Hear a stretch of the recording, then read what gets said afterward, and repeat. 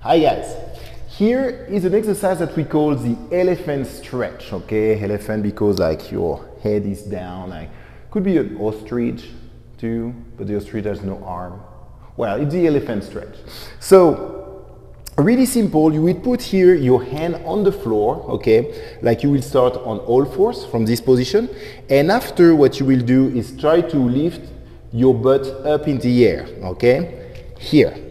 Now from this position, keeping your head down, you will try to go down here and press your heel on the floor, okay? Your heel, your back heel on the floor until feeling the big stretch who can happen here, you know, like in your calf or in your hamstring, okay? And after you will just change the position.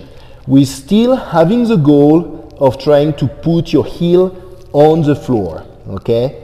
And just focusing on that and alternating this position on your two legs little by little. If you're flexible enough, if you want more challenge, like what you can do from here is moving your hands here in this direction.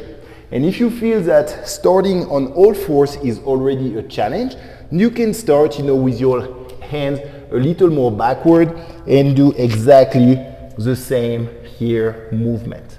And now you know how to stretch like an elephant.